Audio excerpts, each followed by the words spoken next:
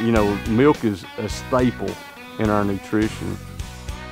I can't imagine raising a family without including milk as one of the main sources of calcium, vitamins, minerals.